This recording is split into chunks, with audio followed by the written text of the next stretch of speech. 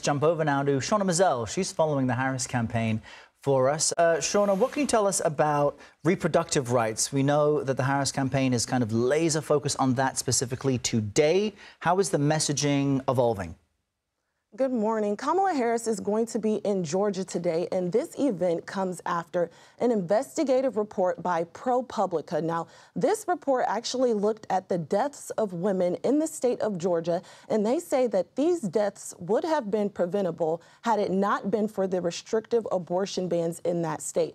So last night in the event with Oprah in Michigan, we actually saw the family of Amber Thurman.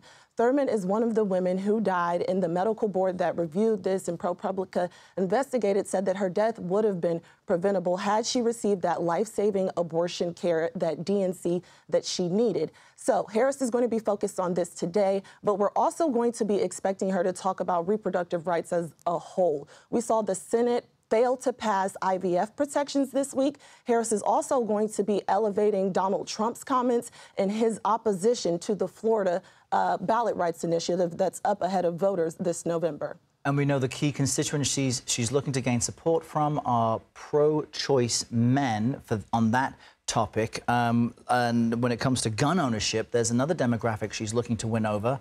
Last night, she had a one-on-one with Oprah, a live stream, and she discussed the fact that she does own a gun. Let's just play a clip from that. If somebody breaks in my house, they're getting shot. Here's my point, Oprah, is that I'm not trying to take everyone's guns away.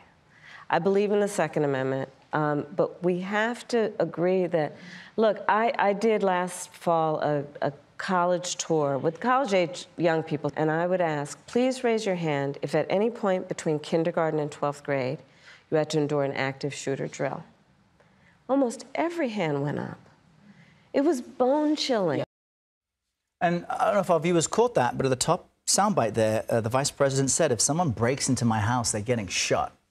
How might that commentary attract or alienate Democrats and Republicans alike?